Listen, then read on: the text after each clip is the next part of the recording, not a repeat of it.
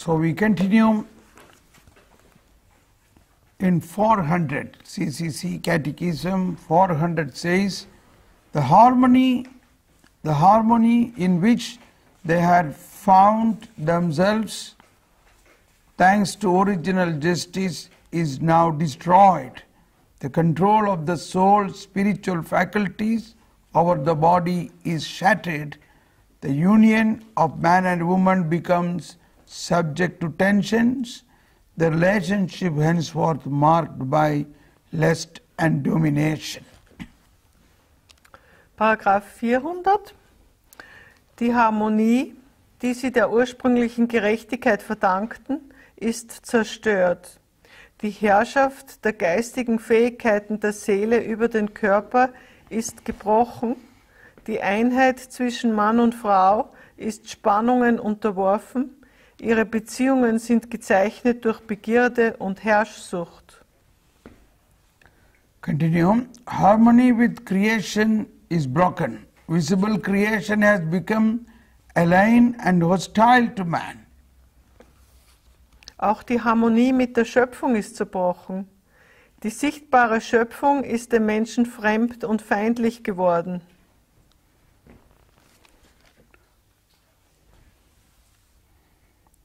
Finally, because of man, creation is now subject to its bondage to decay. Wegen des Menschen ist die Schöpfung der Knechtschaft der Vergänglichkeit unterworfen. Finally, the consequence explicitly foretold for this disobedience will come true. Man will return to the ground. Schließlich wird es zu den Folgen kommen, die für den Fall des Ungehorsams ausdrücklich vorhergesagt worden war. Der Mensch wird zum Erdboden zurückkehren, von dem er genommen ist. For out of it he was taken, death makes its entrance into human history. Der Tod hält Einzug in die Menschheitsgeschichte. So in the original situation of God, man, there was no death for him. He was an eternal being. But the death came because of the sin. In der ursprünglichen Situation des Menschen war eine Ewigkeit. Da war kein Tod. Aber durch die Erbsünde ist der Tod in sein Leben gekommen. So that is another big point entered in the life of man. Das ist eins der wichtigen Dinge, die in das Leben des Menschen So in faith, this is the matter of our faith now. That's why the mystery of our faith is this: by his death he conquered death. By his raising he restored life. Und das ist jetzt ein Geheimnis des Glaubens. Durch seinen Tod he conquered death. Hat er den Tod besiegt. Yes. By his raising he restored life. Durch die Auferstehung hat er das Leben wiederhergestellt. So Jesus' death, we were reflecting about this 2 days back. He died and he united with the death of mankind. Durch den Tod hat sich Jesus mit der Menschheit vereint. Durch seinen eigenen Tod. Yeah. So through his death he conquered the death which happened because of the original sin. Also durch seinen eigenen Tod hat er den Tod besiegt, der durch die Erbsünde zu uns gekommen ist. So now we don't die. So daher sterben wir nicht mehr. We only sleep. Jetzt schlafen wir. So we have an eternal life. Wir haben dieses ewige Leben. That was the original situation. Wie im ursprünglichen Sinn. So, little more, this is all difficult thing to understand, but try to understand And when in the adoration and in prayer, you must think more and more about it. Es ist schwierig zu verstehen, aber bitte denkt viel darüber nach und betet darüber. The harmony, we continue, the harmony in which they had found themselves, thanks to original justice, is now destroyed. Sorry. Gesundheit. Thanks. Ist das Paragraph? Same paragraph. 400 noch. We are repeating the same thing we Ja. have read. Also noch einmal, Paragraph 400, die Harmonie, die sie der ursprünglichen Gerechtigkeit verdankten, ist zerstört. It's the control of the soul's spiritual faculties over the body is shattered. Die Herrschaft der geistigen Fähigkeiten der Seele über den Körper ist gebrochen. This is a personal aspect of every human being. Das ist ein persönlicher Aspekt jedes Menschen. That before sin, or when a person is fully in holiness, the body is union or the control of soul, spiritual faculties over the body is active. That means a man has full control. His soul has a full control on his body. Im ursprünglichen Sinn oder wenn jemand in Heiligkeit ist, dann hat die Seele volle Kontrolle oder Herrschaft über den Körper. Yes. In another way, what is death? Death means a total control of the body is cut off from the soul. Was ist der Tod? Der Tod ist, dass die Kontrolle der Seele über den Körper abgeschnitten ist. So what is sickness? Was ist Krankheit? Sickness of the body, sickness of the mind, that means the soul probably first becomes sick. The soul is not supplying power to the body and mind. Aber wenn also der Verstand oder der Körper krank sind, dann ist vorher die Seele krank gewesen und gibt dem Körper oder dem Verstand nicht mehr die Kraft. Yesterday we were talking about depression. Depression is a sickness of the mind. That means mind is not drawing power from the soul. Gestern haben wir über Depression gesprochen. Das ist eine Krankheit des Verstands. Das heißt, dass der Verstand nicht mehr seine Kraft von der Seele bezieht. So our whole personality has these three parts, although they are not separate: soul, mind and body. A human being has these three parts, but they are not separate. They are one, but has a three function. Der Mensch hat drei Teile, die sich aufeinander beziehen. Das sind drei Funktionen: der Verstand, der Körper und die Seele. And Geist, Seele. First says Mind? No. First says soul. Soul, Die Seele, mind der and Geist. body. Soul is Geist. Oh, dann ist der Verstand Mind. Mind is Verstand. Ja, dann stimmt. Ja. Soul is the element where God dwells. The Die spiritual Seele element. The spiritual element. Die Seele ist das Element, in dem Gott wohnt, The spiritual part. der geistige Teil. And which supplies power to mind and body. Und dieser Teil gibt dem Verstand und dem Körper die Kraft. The moment soul separate from the body, mind and body is dead. Wenn sich die Seele vom Körper trennt, dann sind der Verstand und der Körper tot. The moment soul is not supplying power to mind and body, the mind and body become sick. Wenn die Seele nicht mehr die Kraft an den Verstand und den Körper gibt, dann werden Körper und Verstand krank. And that is why people wanted to touch Jesus, and suddenly they received energized and they were healed. Deshalb wollten Menschen Jesus berühren, denn sie wurden energetisch aufgeladen und geheilt. Energy, the power was coming forth from his body. Die Kraft ging von seinem Körper aus. So because Jesus has come to save us, to save us from the sin. Denn Jesus ist ja gekommen, um uns von der Sünde zu retten. So what happened because of the original sin? This harmony of soul, mind and body destroyed because of sin. Wegen der Erbsünde ist also die Harmonie zwischen Seele, Verstand und Körper zerstört. Now, I am now 63 years old, but I have never gone to a hospital because of any sickness.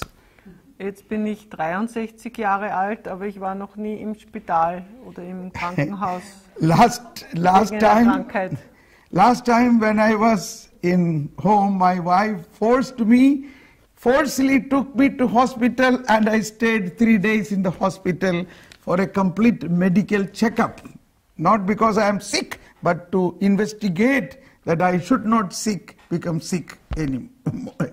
Wie ich das letzte Mal in Indien war, hat mich meine Frau gezwungen, dass ich 3 Tage in ein Spital gehe und dort ein Check-up habe, Yeah. eine Untersuchung. So it was also good I could take rest in 3 days in the hospital. Also da habe ich mich dann entspannt für 3 Tage. But it is in one way why we have all our hospitals full, because our churches are empty. Warum sind die Krankenhäuser voll? Weil die Kirchen leer sind. That means we are not drawing the spiritual power. Das heißt, wir beziehen nicht mehr die geistige Kraft. The more we receive spiritual power, but sickness has so many other reasons also. This is not only the reason for sickness. Das ist natürlich nicht der einzige Grund für Krankheit, dass wir geistige Kraft nicht mehr beziehen. Big saints like Saint Therese or Francis Assisi, they also become sick and died with sickness. Denn auch große Heilige sind krank geworden und sind gestorben. But one reason of sickness can be that our human body and mind need spiritual power. If we don't receive this, our body and mind can be sick. Aber ein Grund für Krankheit ist, dass wir geistige Kraft benötigen, und wenn wir die nicht bekommen, dann können wir krank werden. So that is why in the New Testament, wherever Jesus was there, all were healed. It is written, all were healed. Whoever touched him were healed. That means they received spiritual power and they received salvation. Und im Neuen Testament hören wir ja, überall wo Jesus war, da sind alle geheilt worden. Denn sie haben die geistige Kraft von ihm erhalten. But Jesus always said, because your faith you are saved. He never said, because your faith you are healed. Jesus hat immer gesagt, wegen deines Glaubens bist du gerettet worden. Er hat nicht gesagt, wegen deines Glaubens bist du geheilt worden. Yes. Because that person is sick mainly because of his sin. Denn die Menschen sind krank wegen der Sünde, hauptsächlich wegen der Sünde. So, for people carried one paralytic and brought to Jesus, Als die 4 Männer diesen Lahmen zu Jesus brachten, the paralytic, Jesus said to the paralytic, my son. See, he is a child of God, first of all. Also hat Jesus zu dem Lahmen gesagt, mein Sohn. Das heißt, Jesus anerkennt ihn als Kind Gottes. Your sins are forgiven. Deine Sünden sind vergeben. First of all, he is a child of God. Then only he is a sinner. Zuerst ist er mal ein Kind Gottes, dann erst ist er Sünder. But because of his sin, his harmony in his own body is distorted, is not there. That is why his nerves, his mind is not functioning. When his mind is not functioning, his body is not functioning. Aber wegen seiner Sünde funktioniert sein Körper nicht. Weil sein Verstand nicht funktioniert, funktionieren die Nerven nicht. Now suddenly I am remembering an incident wherein a woman was about to die because of cancer. Jetzt erinnere ich mich an einen Vorfall, wo eine Frau nahe dem Tode war wegen Krebs. So they invited me, can you come and pray for her? Anyway, she is going to die, but at least pray for her to have a good death. Und ich wurde eingeladen, um für sie zu beten, obwohl sie sagten, sie wird wahrscheinlich sterben, aber zumindest um einen guten Tod zu haben. So when I went to their house, she was lying on a bed with a complete white cloth covered up to her neck. That means she is just ready to die. As soon as she died, they have to only put the white cloth fully covered. Und ich bin zu ihrem Haus gegangen und habe gesehen, dass sie im Bett lag und ein weißes Tuch über sie gebreitet war bis zum Kinn, so dass wenn sie stirbt, würden sie es nur mehr hinaufziehen über ihren Kopf. But when I was praying for her, I got a knowledge from the Holy Spirit that she don't understand, she is not repenting enough about her sins. If she would repent about her sins, she would be healed and she would be saved. Und als ich da gebetet habe für diese Frau, da hat mir der Heilige Geist eingegeben, dass sie nicht genug ihre Sünden bereut hat. Und wenn sie das tun würde, dann hätte sie Vergebung und könnte geheilt werden. So I was very lovingly, compassionately, I told her, Jesus loves the sinners. Also habe ich ganz liebevoll und mit Mitgefühl gesagt, dass Jesus die Sünder liebt. So she began to say, yes, I have no sin, I am just lying like this for many years like this, I don't do any sin. Und sie hat gesagt, ja, ich bin schon viele Jahre im Bett und ich habe keine Sünden. So that itself is something which needs to be little changed. Also diese Antwort allein schon muss ein bisschen verändert werden. But when I prayed for her, I got some knowledge about some of her old sins which she is probably not considered as a sin. Also wie ich dann über sie gebetet habe, da habe ich vom Heiligen Geist einbekommen, die alten Sünden, die sie wahrscheinlich nicht einmal als Sünden betrachtet. So I let others to leave the room and I began to speak to her in a very personal way. Und da habe ich gefragt, ob ich mit ihr allein sein kann und habe mit ihr ganz persönlich gesprochen. Then I told her, through the help of Holy Spirit, at the age of 19, you become pregnant and you did an abortion.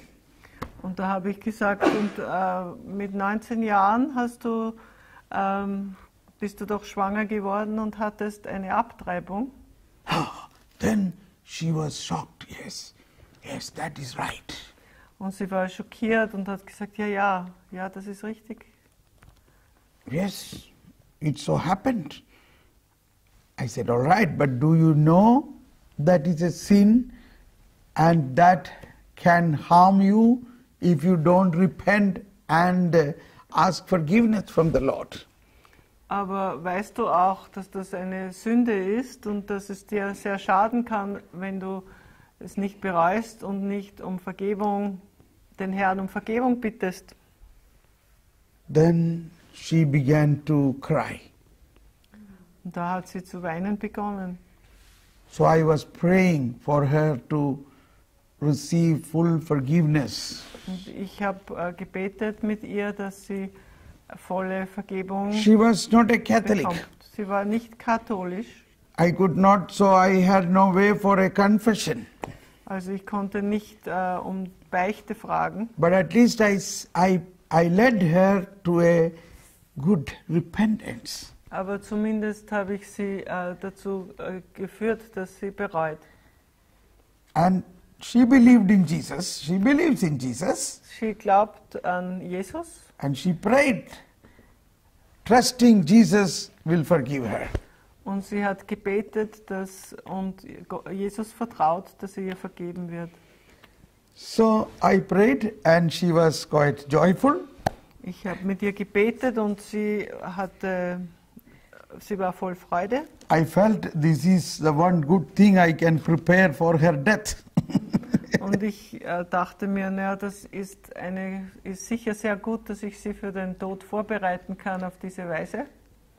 But on the way, at last moment, she asked, are you here tomorrow? Can you come tomorrow also and pray for me? Und dann hat sie mich gefragt, können Sie morgen wiederkommen und mit mir beten? I said, yes, I was in that city next day also. Ja, habe ich gesagt, ich bin noch hier morgen. But when I went there to her house, big astonishment, this woman was standing in front of her house. She was standing in front of her house. Und als ich dann hinkam am nächsten Tag zu einem großen Erstaunen, stand sie vor ihrem Haus. I initially thought maybe her sister or somebody.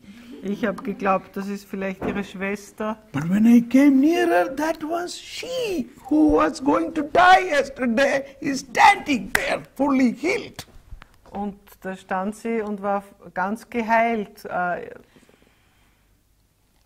And later on, after 6 months, she called me and she said she was in the cancer institute and they have declared absolutely no cancer for her now.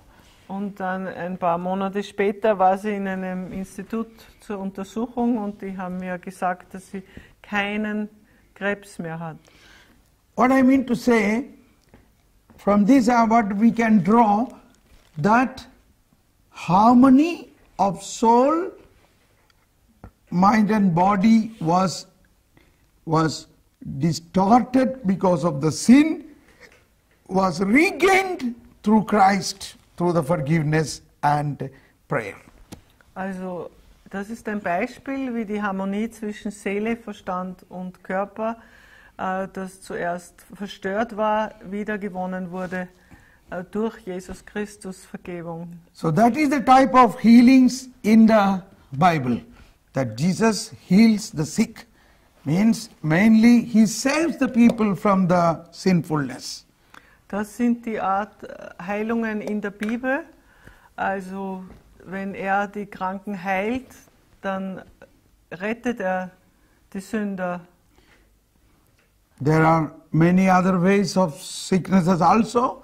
Jesus wants to share in his agony and pain. There is also sicknesses. Jesus allows sicknesses so that they share the pain of Jesus. Es gibt auch Menschen mit Krankheiten und Jesus erlaubt das deshalb, weil diese Menschen dann